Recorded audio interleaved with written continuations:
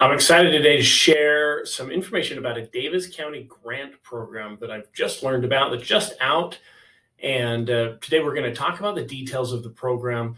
The purpose of this program is to help first-time home buyers or low to middle income home buyers. You don't need to be a first-time home buyer. You don't have a stipulation on when you've owned a last home, but it's $50,000 or up to $50,000 that Davis County specific, has to be purchased in Davis County, will provide to you. Now, the $50,000 will go to a couple different ways. You can count it as a principal reduction. So say it's a $500,000 home, it can come down to $450,000. You can use it towards down payment assistance. You can use it towards interest rate buy downs or closing costs. So you've got a couple different ways you can use this. Now, qualifications for this can be challenging. There is an income restriction or a maximum. I'm going to share my screen here a little bit and show you right here household size. So this is a household of ages 18 and over, earning income people. So if there's just two people in the house that are over 18 or over, you have a maximum yearly household income of $68,100. And then that can change there. I'm going to show you an example that the Davis County has put together here.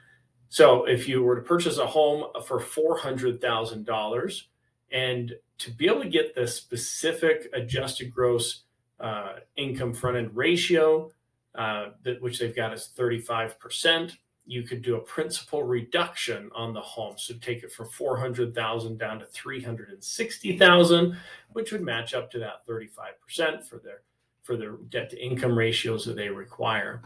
Now, that would utilize $40,000 of that.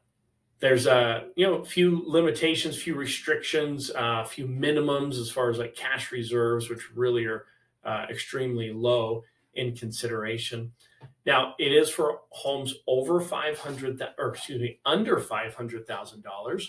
And you might say, what can you buy in Davis County today for under $500,000? There's 376 properties available right now. This works on single family homes, townhomes, and condos, not mobile homes. So you can see how many are available. In fact, here's one right now that I've got for sale in Centerville. You can see all kinds of single family homes to townhomes. Yeah, lots of different properties, newer townhomes, even brand new built townhomes.